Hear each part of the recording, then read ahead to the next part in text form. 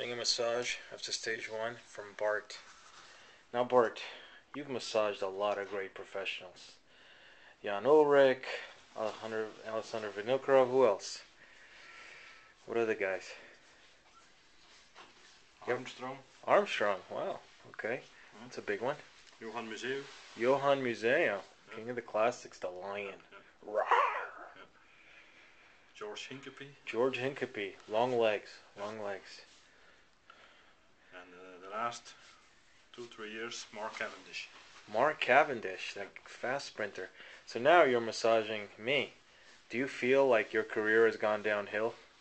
I mean, from all the greats to these things? No, I like to work with new people in the cycling, new riders, and make them better. That's my best thing. I did this with a lot of riders, with Cavendish. For example, I was here with him in 2006. He dropped in the first stage of Etoile Besseges after 20k. Hey, this is going on the internet, so you better be careful what you say. Yeah, but then we trained here.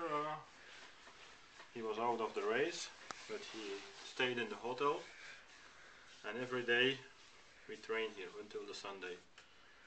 Every day like 160, 170k.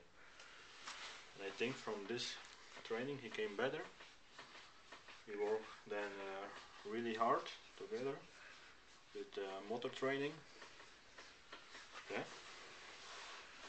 And then maybe you saw the results. A couple of Tour de France stage wins here and there, some Giro stuff. The first big thing was the Shoulder Prize, Grand Prix Lescaut in Belgium, and then I think that train was gone. Every sprint almost he won.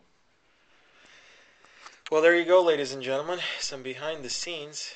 Bart, a very famous masseur, now working on my legs. Hopefully I'll fare better than Mark in this race. Get to the end, no incidents, missed Tour. We probably would have won a few stages if Tour was here, but anyways.